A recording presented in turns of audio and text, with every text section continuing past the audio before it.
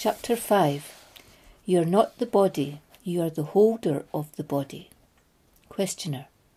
You said that we are knowing ourselves in the body form and that we need to know our real identity. So what is our identity, our existence? Maharaj. Your existence is spontaneous existence, spontaneous presence. Your spontaneous presence is silent, invisible, anonymous, unidentified identity. The world is projected out of your spontaneous presence. Your spontaneous presence is silent, invisible, anonymous, unidentified identity. The world is projected out of your spontaneous presence. You are totally unborn, but you are thinking, I am born and I am going to die. These are the concepts, the illusionary thoughts. You are unborn. You are ultimate truth. I am inviting the attention of the silent, invisible listener in you.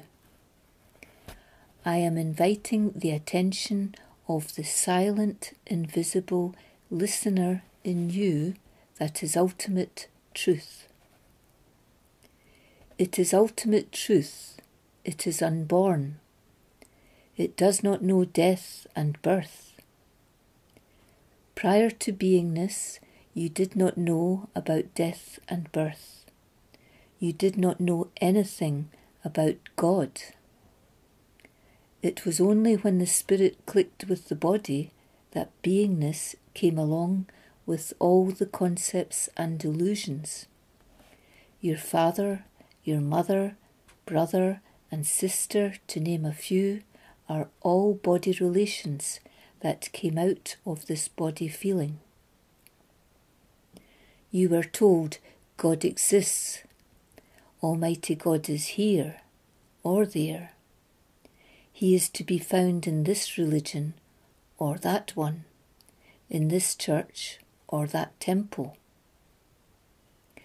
When there was no body feeling, there was no beingness. Prior to beingness, there was nothing.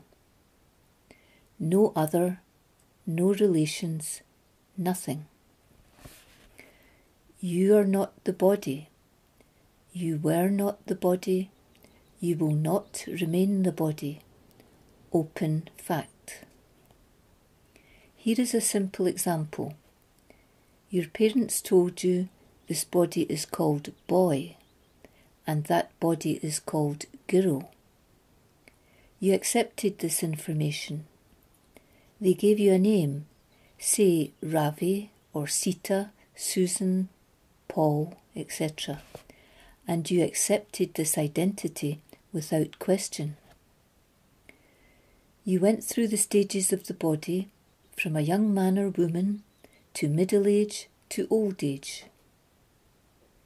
Along the way, you asked many questions, such as, am I just this body with a name tagged onto it?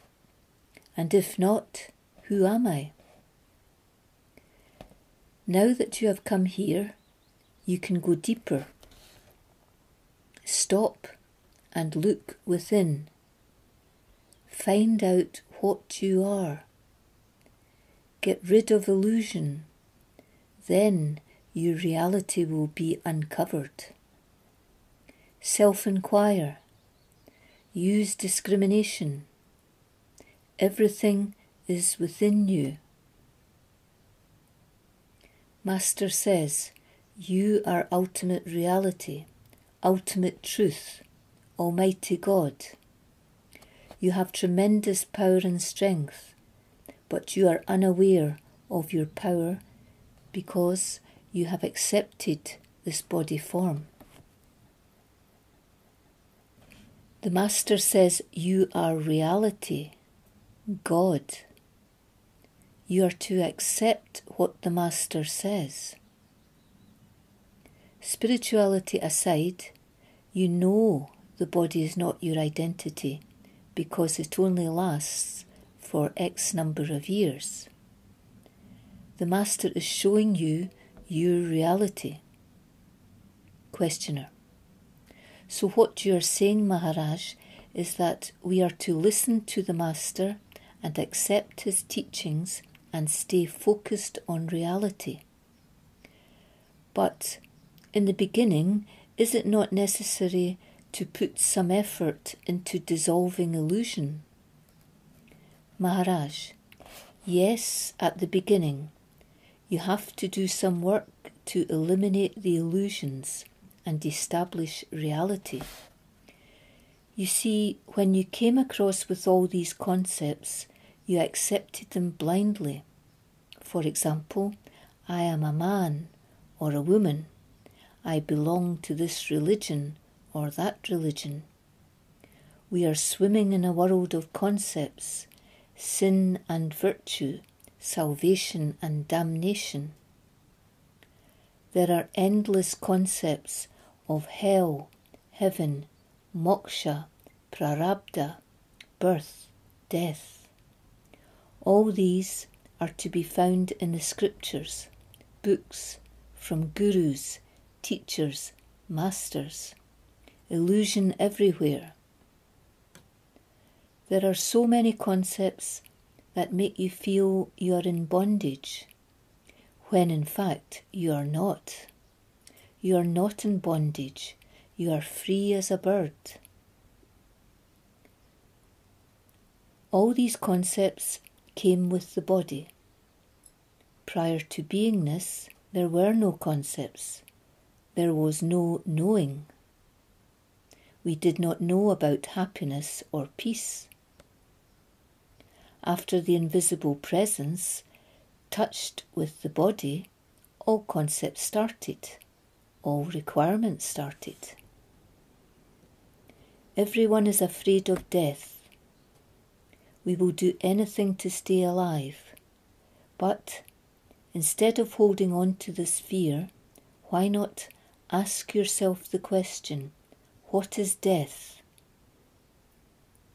When you go to sleep, are you afraid to fall asleep? You say, let me sleep, don't disturb me. What difference is death? It is the same. Self-inquire. Every day you may hear of, read about, or even have been with someone who has died. The death of the body is a certainty, unavoidable. The dead bodies are then buried or burned. The body will go, it is inevitable, but you are not going anywhere. You are not the body, you are the holder of the body.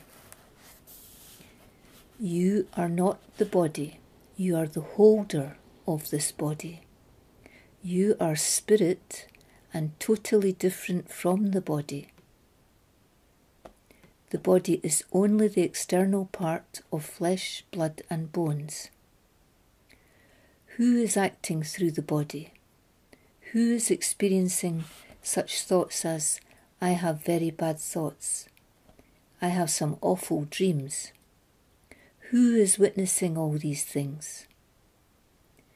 It is the silent, invisible, anonymous, unidentified identity called ultimate truth.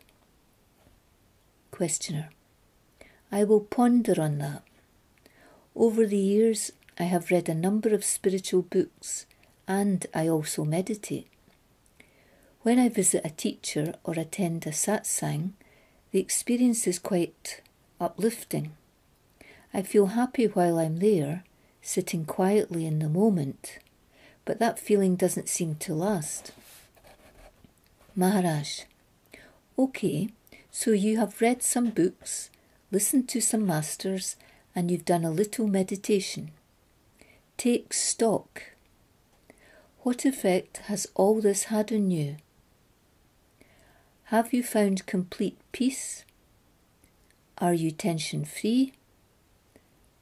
Are you fearless? Do you have happiness? If the answer is no, then you have to do self-inquiry so that you will find real and permanent happiness. I am talking about complete happiness without any material cause.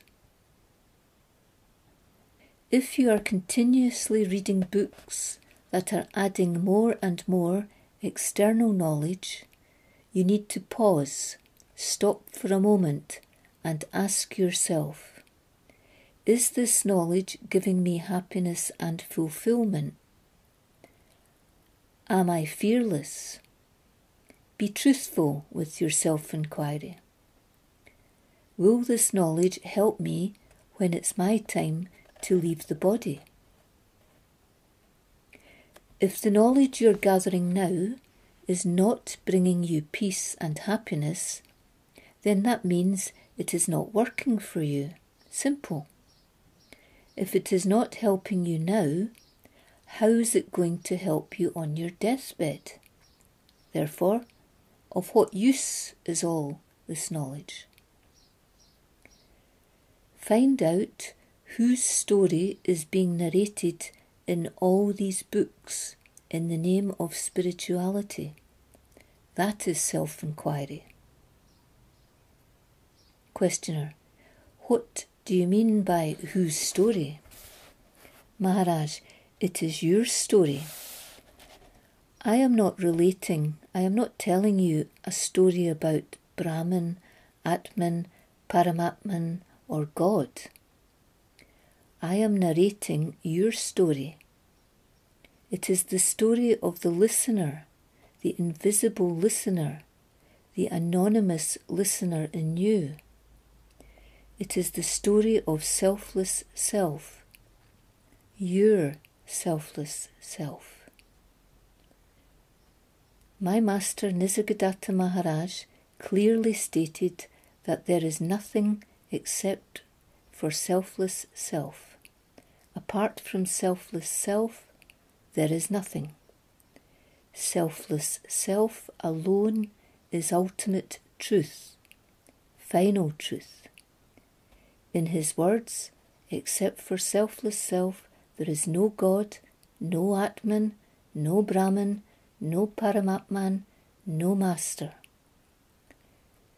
This rare knowledge, enlightenment, will help you realize what ultimate truth is, what final truth is. You are that.